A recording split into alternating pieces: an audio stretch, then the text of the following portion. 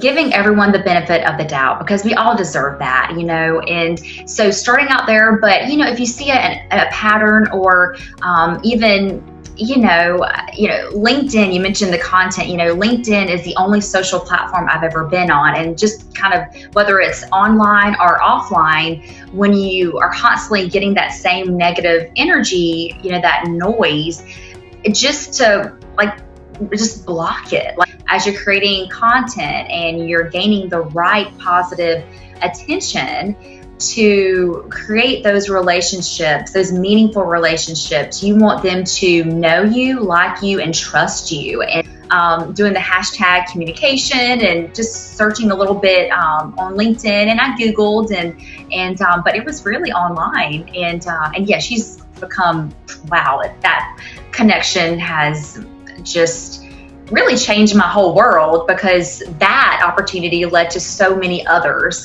So yes, I'm grateful for Lila, and that is the power of networking. And that's next on Bootstrapping Your Dreams show. So the big question is this: how are ambitious people like us, who don't have a lot of resources, did not go to Ivy League colleges, were not born into wealth, how do we become resourceful enough, use our creativity, our dedication, and a little bit of crazy to bootstrap our way to realizing our dreams? Whether it is launching a new company, launching a new app, or making it to the top of the corporate ladder.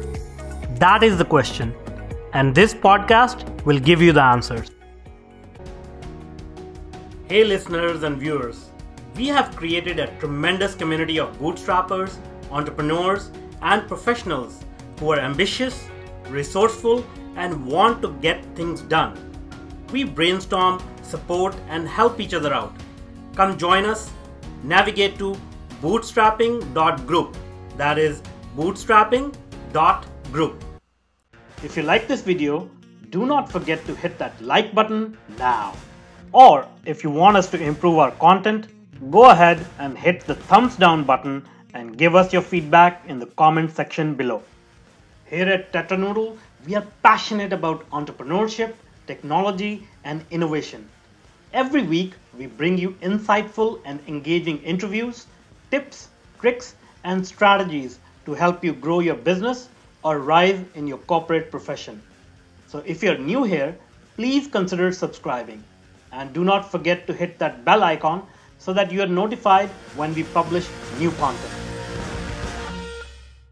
Hello and welcome to this new episode of Bootstrapping Your Dreams show. I'm your host Manuj Aggarwal, and today we'll be talking with Amber Peay. So Amber is the founder of Granola Grown, a homegrown company born with an aim of making special recipes that are beneficial to all, including those with allergies, sensitivities, and autoimmune disorders that can be troubled by nuts, gluten, or dairy products. Amber is also a speaker of Moment-to-Moment Faith, where she shares her insights on how to grow out of life challenges, how to say no to depression, and how to turn your strength into a more positive action. She's a social media marketer, content creator, business strategist, and a relationship builder. Let's welcome Amber. Amber, we are so excited to have you here. I am thrilled to be here. It's an honor to get a chance to speak with you, and thank you for inviting me to your show. Awesome. So just so that we can get to know you better, can you tell us a little bit about how you got started, your life story, your experiences? Oh, wow. That's a loaded question, isn't it? But yes, absolutely. Goodness. So born and raised in South Carolina, always been just myself and my dad. We moved often, and we ended up here. Didn't envision myself back here, even though I enjoyed it immensely. But I ended up back here in Clayton, North Carolina, and so that's where I reside now. I went to NC State for undergrad. I moved to San Antonio, Texas, and lived there for a little bit over 3 years and enjoyed every moment there, but knew that, once I was ready to start a family, we'd come back here. And so here I am. I now have a 9-year-old daughter and an almost 2-year-old. So life is interesting and very full. very imperfect, you know, definitely every day is completely different from the last. And but just, you know, enjoying the moments of every day. Awesome. Tell us about your entrepreneurial journey. How did you get started with your company? And you know, you being a mother of two, and as you said, like you've been moving around. It seems like it's not an easy task to think of a company, launch a company, grow it. So how did you do it? Yes, thank you for asking. You know, I was very patient with myself. You know, I always wanted to be an entrepreneur, but I didn't know exactly what I wanted to do with that. So I didn't want to do something just to do it. I wanted to be meaningful. So, you know, harnessing that idea actually took a little bit longer for me than actually getting started with the business itself. But I wanted to make it meaningful and have that passion. And I was able to do that. It was one of those unexpected moments, actually. I was with as I mentioned, my 9-year-old, she was 2 at the time, and she was helping me make granola in the kitchen. It was a complete mess, like oats all out the bowl. But it was in that moment that I was inspired by her to make granola. You know, it's just, she inspired me. I knew the granola had to be good. Actually, we were making it because it was requested from our family members. And so we made it often. And so that's really where it started. I wanted to create something for her. She chose to go down that path. You know, I felt good about giving her that choice. And I'm very health conscious, so I felt wonderful about the, you know, all natural ingredients. And it just grew from there. You know, I was clueless as to the steps on how to get started. And now looking back, I wish I would have reached out to the experts more instead of trying to figure it all out on my own. That would have saved a lot of time and sleep. Definitely would have been less all-nighters early on. But, you know, you figure all that out as you go. And so that's really been the journey, is starting out as a one-woman show, doing it all from, you know, making the ingredients, you know, getting them, making it, delivering it, selling it, building relationships, and to partnering with the right people to help you to make it sustainable and scalable so that you can do much bigger things with that, to be able to give back more generously, which is the bigger mission here. Awesome. That's great. Well, you forgot your partner there. You know, it was not a one-woman show, if I can correct you there. But it's an interesting story. A 2-year-old inspiring you to launch business. That's awesome. That's great. Now, you know, we have this huge problem of allergies and you know, people suffering from these dietary restrictions. So was that also an inspiration from personal experience of yours, or how did that come about? You know, it's interesting because that also evolved over time. When I first started out, I personally don't have any that I know of, nor did my daughter at the time, but it was through her school. I would make a lot of treats and bring them in, and they're like, oh, you can't include, you know, nuts or strawberries even, and different things. And I started realizing, wow, this is a real thing. And what really made it clue in is I was doing demos at Whole Foods at the time. I used to be at Whole Foods, and that was the #1 question: is this gluten-free? Is what I kept hearing over and over. And so that was something that was at the time, which years ago, 5 years ago now, but I really listened to that, just listening to the feedback and actually doing something about it. So it originally was not gluten-free, but it is now. And I originally had sliced almonds in it. So I removed the almonds. So now it's, you know, nut-free, gluten-free, everything free, dairy-free. It's kosher, and it's really delicious. So it just evolved over time. Yes. Awesome. So, you know, when I talk to you, when I read your content online on social media posts and things like that, you come across as a very passionate, very kind, very humble person. So has that played a role? Has your personality played a role in your business and growing it? Absolutely. Yes, in massive ways. Just, you know, I'm very grounded in my faith, and I always have been. Again, a very imperfect spiritual journey that I've been on. But I have always, my dad, he is very, very humble and honest man. And so I'm very grateful and fortunate to have been raised by him. So he instilled all that early on, and, you know, a combination of just relying on my faith, my inner strength, you know, and realizing that, hey, you know, kind of like you said, it really wasn't a one-woman show. I rely on him for everything to get me through to the other side. And then once you do make it through, you look back and realize, hey, I made it through that. And so, you know what, I can do anything with him on my side. And so just remembering that and knowing that, you know, these moments are just temporary, you know, and they're all serving a bigger purpose. And so just remembering all those things.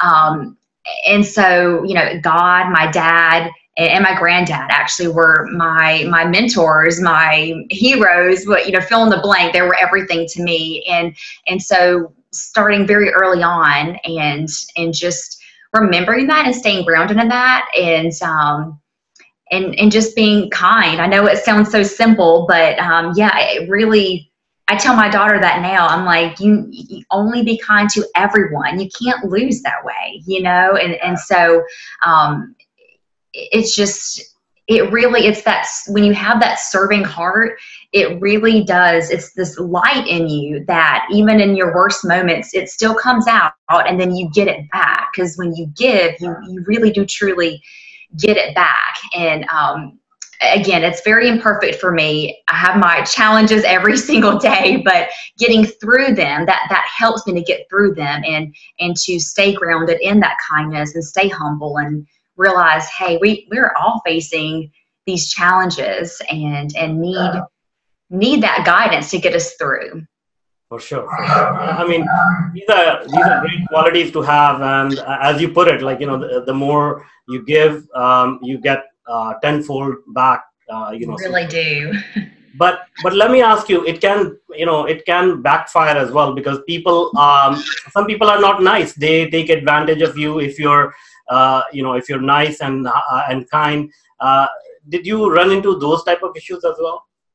You know, yes, the short answer, of course, yes, you do face that. And it's really just knowing the difference. And so just starting out, giving everyone the benefit of the doubt, because we all deserve that, you know. And so starting out there, but, you know, if you see a pattern, or even, you know, LinkedIn, you mentioned the content, you know, LinkedIn is the only social platform I've ever been on. And just kind of, whether it's online or offline, when you are constantly getting that same negative energy, you know, that noise, just to just block it, like just ignore it. And again, start with giving it the benefit of the doubt. Like, okay, maybe they're just having a bad day, or maybe they need some extra love, you know, maybe that's what they're really saying, because really that's what it is, you know, that when people are unkind, they have things going on, right? As we all do at different phases. So when it's something consistent, you know,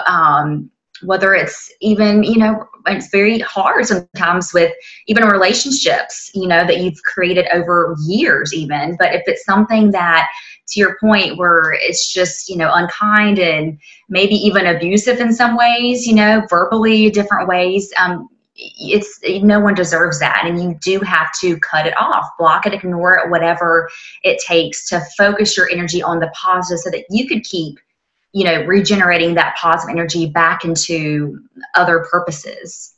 Yeah, no, that's absolutely right. I think you raised a very good point, that if somebody's acting out, somebody's, you know, spewing negative energy, I think it's more to do with them. They may be having a bad day. They may be going through some pain.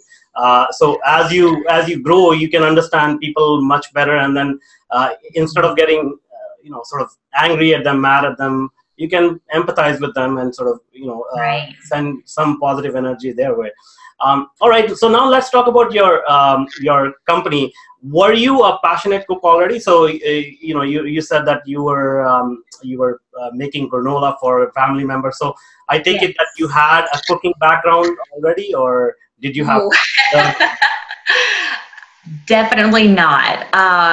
So growing up, it was just me and my dad. So being raised by a man, we survived on TV dinners, and not the good kind. It was like buy 4 for $1 kind of TV dinners. I think they've come a long way now. I actually refuse to eat TV frozen dinners now because of that. And I'm not too picky of an eater, but yeah, so going from that and always eating out, definitely not. My dad maybe cooked one homemade meal a year, and maybe it was spaghetti, so it wasn't even that. But just early on, going into college, you can only survive off of ramen noodles or egg sandwiches and things so much. So it came out of necessity. I don't like unhealthy food all the time. And so I just started looking up recipes and experimenting. And through that, I loved it. I wasn't expecting to love cooking. I have a creative spirit in me. And so it was just really fascinating for me to take these ingredients, put them together, and you can make something, and it tasted really good. And so I was just fascinated by, just creating something out of nothing. And then I was really just growing myself. I'm like, well, I can make this even better next time. And so I started writing notes down, and I love cooking. I cook all the time. So it's a huge passion for me, just cooking for my family and neighbors and making extra batches and giving it to them. But yes, I definitely, unfortunately, did not have anyone to teach me these recipes. And so I'm making sure I'm doing that now with my daughters. So awesome. That's great. Yes. Finding your passion just out of necessity and turning into a business, that's an amazing story. And you cook for your neighbors as well. I'm tempted to move into your neighborhood. We have a couple of homes for sale, so. All right. I'm sure it's maybe someday. All right. So, apart from cooking, there's a whole bunch of other things that go into entrepreneurship, marketing, sales, operations. Yes. How did you learn all that stuff? And tell us a little bit about, maybe you made some mistakes along the way. Tell us, how did it all come about? Yes, well, I'm still making mistakes. I'm still learning. I don't have it all figured out. I will never claim to be the marketing or sales expert, but what I am doing is I'm listening. So it's all about, experimenting and listening, and then taking that feedback. Like with the gluten-free is a good example. I was listening to that, and had I not done that, I would have absolutely missed out on a lot of opportunities. So that, I have reached out to experts to help me in this area, actually. And, as far as building that relationship, I think that is key, because that is what is going to last. Mm-hmm. So even when it comes to, creating content, I think the thing right now is saying, content is the new currency. And so as you're creating content and you're gaining the right positive attention to create those relationships, those meaningful relationships, you want them to know you, like you, and trust you. And so that's really what I'm doing, is I'm focusing more on the foundation and building those meaningful connections and relationships. And even, instead of creating these mass, huge groups, something I've recently done is just created a very small, intimate group with like-minded people to help each other. It's definitely a two-way support. And so, I think what it always comes down to also is satisfying a need. So as long as you're satisfying a need that your audience has through an innovative idea, that's where it starts. But yeah, so as far as like the sales tricks, I think it's quality over quantity. But again, I'm not the expert here. I'm not claiming to be, but that's what I have found when I have had my successes. That's what I attribute it to, is creating that quality first. You mentioned that you reached out to some experts for help. How did you find these experts? Were they local experts, or you found them online? How did you connect with them? Because a lot of people in our audience, they are at the same stage. They're looking for help, and sometimes they get puzzled, like, how do I reach out to these people? How do I vet them? How do I make a relationship with them? So how did you do it? Yes, that's a great question. And it was almost, it was just so natural actually. And the best example that I can give, and she's become a dear friend now, is I'm sure you've heard of Lila Smith, the creator of Say Things Better. Mhm. And a very specific example is I was writing a proposal for Granola Grown, actually for Disney, which is a dream client of mine.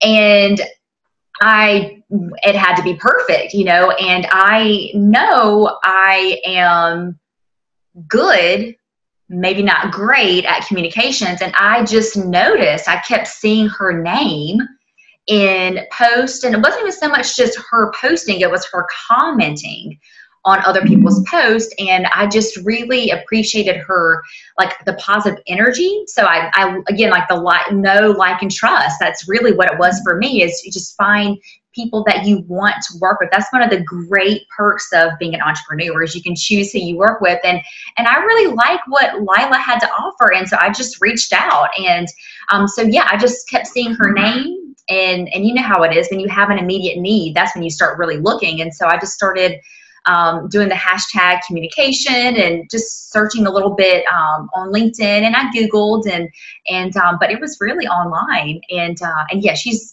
become, wow, that connection has just really changed my whole world, because that opportunity led to so many others. So yes, I'm grateful for Lila, and that is the power of networking. So it seems like LinkedIn has been a great platform for you to connect with people and sort of spread the message. Is that correct? Yes, absolutely. Yes. Awesome. Yeah, I can't say enough great things about LinkedIn, and even taking it offline. I was able to, this past Friday, meet a close friend at a museum with our children. And so we made, we combined the family time. We collaborated on business as well, and created a video and posted it. And so just encouraging others, within all that we have going on, to not let that busyness stop us from chasing our dreams. Yeah, just taking those online relationships offline as well. That's great. So now I've been hearing a lot of things about LinkedIn. I joined back in 2005, but I think LinkedIn has changed dramatically over the past few years. When did you start your journey on LinkedIn, and how did you develop this skill of networking on LinkedIn? Because a lot of people still view LinkedIn as online resume posting site and whatnot. So and it takes a lot of time to figure things out on LinkedIn. So tell us a little bit about your journey on LinkedIn. Yeah, absolutely. So I had the same impression as you. I only went on LinkedIn when I needed to search for a career opportunity. And with my second daughter, I made the tough choice to not go back to the corporate world and focus on Granola Grown. And so that was almost 2 years ago. And so it's been almost 2 years I logged on to LinkedIn with the purpose of focusing on my business. And I was clueless. And so that's how I started out, was just being clueless and being open to what it had to offer. And what I learned very quickly is just creating authentic, genuine videos, content, providing value to others through video. And for me, that's where I have found the most success. And again, it's all about experimenting and seeing what works for you. But, getting on video, just a big disclaimer, I was extremely uncomfortable. I am actually the one that literally runs away from the video with family. So when I told them I was going to start creating video, they're like, "Really, Mom? You? Like, that doesn't make sense." And so it's just getting out of your comfort zone and experimenting and seeing what works, and what's resonating with people, while the whole time being you. And I know that sounds so simple, but as you grow, and even me right now, I'm now taking on speaking engagements, and I've just started writing a book. And so as you take these different pivots, if initially you started out authentically you you're good. Like, you don't have to try to pretend to be anything, so just being authentic and providing value.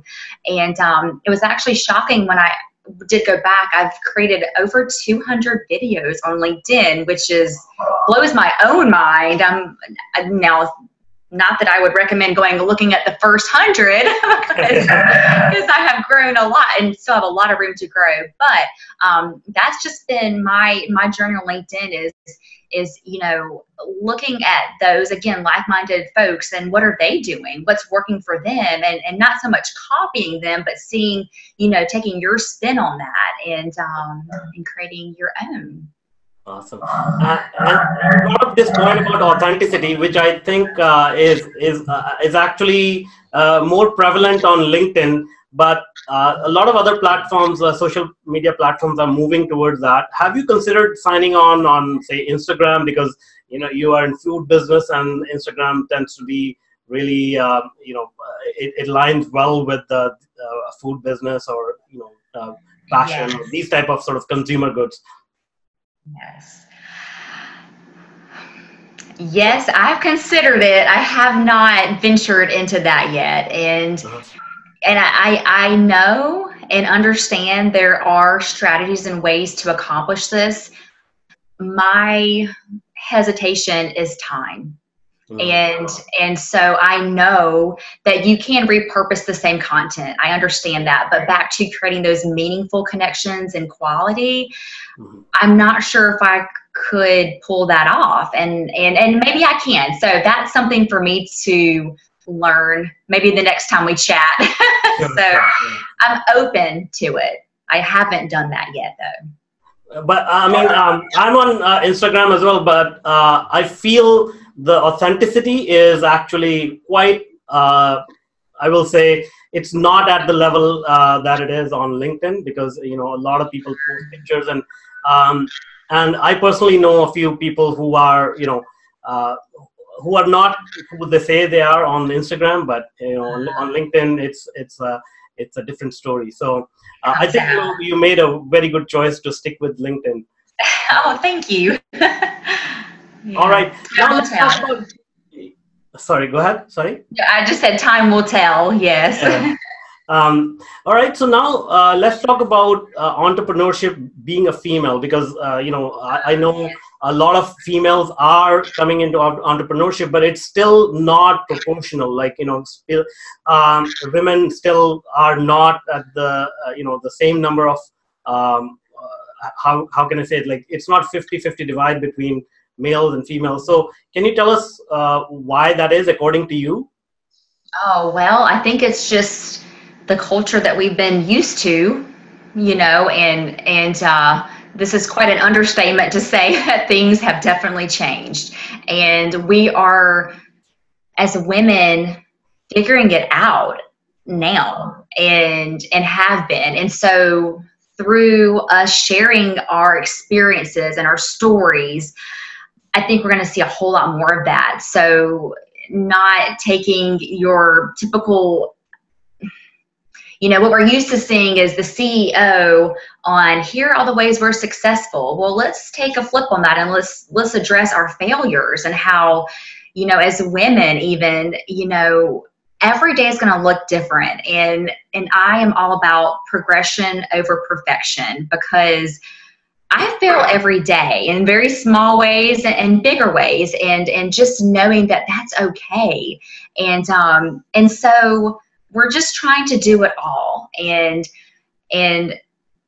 it's difficult in the reality of it, because, you want to raise your children, we have that nurturing side of us, and we want to, and in my humble opinion, I think that we should, and so I'm trying to balance it all. And the truth of it is there's really not a true balance every single day. Some days you're going to focus more on family, and the next day you're going to focus more on your business, so I think it's just coping with the realness of it, and just knowing that it's okay, and just sharing those stories, because a lot of us women, we don't know that. We just see the, the surface and, oh, here's our success story. Well, no, let's share the real stories. And so I think I think we have been doing that. I think the more that we do that, we share and we provide our tips and just supporting one another. I think, together is better. And I think that once we really own that, we will see more of it. And so, yeah. That's for sure. That's for sure. Now let's talk about your mentorship, moment-to-moment faith. Can you tell us a little bit about that? Yeah, absolutely. So that is really anchored into how I get through my everyday. Speaking of sharing stories and experiences to help others, I had a moment, a spiritual moment, and maybe we can talk about that at a different time, but it was during a marathon, and I saw this, I had hit a wall, and I felt like I could not go any further, like physically, emotionally, I was drained. And then I looked up and I saw the Philippians 4:13 scripture, I can do all things through Christ who strengthens me. And it was at that moment I thought, yes, I can finish this race, and I can do anything else that's in front of me. And that scripture reminds me every single day from moment to moment, because, it could be from something as seemingly small as the dog getting sick in the morning to something more traumatic, like a separation, or something even more traumatic than that. It's, because sometimes those smaller moments can break us. So it's that moment to moment faith that gets us through each moment, and just taking a breath and just knowing, like we talked about earlier, you've come this far, you can keep going moment to moment. And so I'm really excited to spread that message more. That's great. That's great. And so, does your faith help you stay motivated, or do you draw on other inspirations as well? Yeah, so that is my internal compass. I mean, it is my GPS and how it guides me every day. And it's not easy and it's not perfect. And a lot of times we, sometimes as Christians, people are like, oh, you're a Christian and you did that, or, we still make mistakes, and so that is my anchor in getting through everything. But my family is everything, and providing the best life possible for them is a huge reminder and motivator to get through and push through whatever that is that I feel, in that defeating moment. Oh, how am I going to accomplish this? I just think of them, and then even, my dad, we want to make our parents proud. And it's just that's a personal thing. It's not coming from my dad, but just, he did so much for me growing up. I want to, show him the same. And so those are huge motivators for me, and giving back. Actually, I will just mention that, Granola Grown, that is the bigger mission. I want to actually donate my granola to school breakfast programs. And so I'm not there yet, but that's a huge motivator, because I will get there. And so remembering that and staying focused on that bigger picture helps me to push through with everything related to Granola Grown. That's great. That's great. We are rooting for you for sure. Now, do you include your motivation, your faith in the content that you produce as well, or that's totally separate? I do. I don't try to, put too much of anything out there. I think it's, it's bold enough, if that makes sense. But I want it to be received. So I don't want to overdo that. And really and truly, I don't do that on a regular day basis either, and so I'm constantly talking and praying with my friends and family, but I don't, for lack of better phrases, put it right in their face all the time either, and so I feel that through actions, they'll see that. I don't need to use my words all the time for that. And so, but yes, I definitely have spent, which was a big big, tough decision to not go back to the corporate world. Not that you can't accomplish this in the corporate world, but I strived and have achieved to align my personal and professional values, and that's a non-negotiable for me. So I definitely keep them aligned, and you will see both in my personal and professional content and everyday life. Great. So, you have produced 200 videos, as you said, and how do you figure out what to say, what kind of video do you want to produce today? Because trust me, like I go through this myself, and it's kind of, hard to come up with new ideas after maybe a week or so. You're like, okay, what do I do? Yeah, there are a few different things. I think once you get in the mindset that you're going to be creating content, you allow your mind to be more open to picking up on things. You tend to, like a trip to the dentist office, you start to realize different small moments like, oh, wow, that's something to reflect on. So I know that sounds, but once you're in that mindset of creating content, you'll start noticing more things to talk about.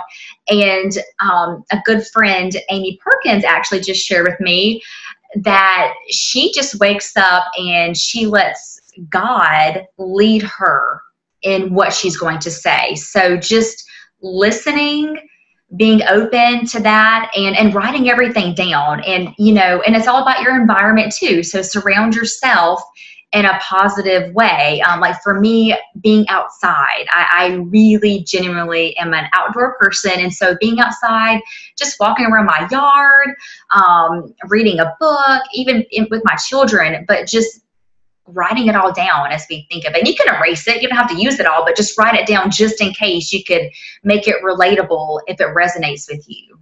That's awesome. And how often do you produce the content? So I am probably the worst example to go by, because the reality of my day is, some days I'm able to devote the support and time I desire on LinkedIn. And then some days I don't even log on, and I know as far as the LinkedIn algorithms, that's a no-no, and, because it picks up on your consistency. So I can give you all the things that you're supposed to do, but I don't follow them as much as I should. So it varies for me, unfortunately, but I know that's just the phase that I'm in right now, and that won't be forever. So I think I will get to a point where, I'm able to consistently do something daily, and I go through that sometimes. So like this week, I posted Monday, Tuesday, Wednesday. I may not post on Thursday and Friday, and then next week I may post every day, and then I may take a week off. So I'm probably the worst example to look to, but you just make it work for what you have in your day, and that's where I'm at right now. Great. And in terms of, how do you produce your videos? A lot of people have different ideas. They say, just use your cell phone, make it more authentic, or some people say, have professional lighting and cameras and whatnot. So what is your take on that? And I may change. And again, it's about experimenting. I have experimented with different things. And for me, it just is more natural when I'm outside and just with my phone. And I do have a very, inexpensive phone stand. So if I need to, you can really feel the energy more sometimes when you do use your hands and all of that. And so I just keep it very simple and short and meaningful. And yes, I've tried different things, and I keep going back to that. That's great. That's great. All right.